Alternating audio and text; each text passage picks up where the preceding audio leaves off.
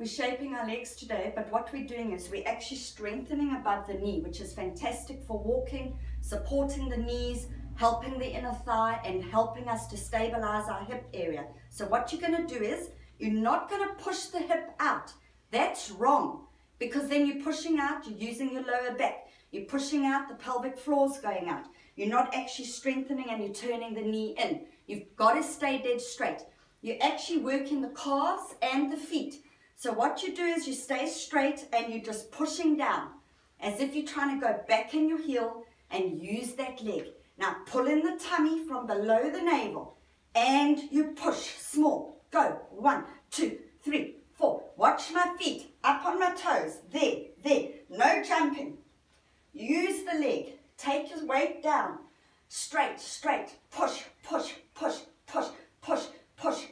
See the calf, I'm using the calf. I'm not going like that. That's wrong. I'm not going like that. I'm down, down, down, push, push, push, push, push, push.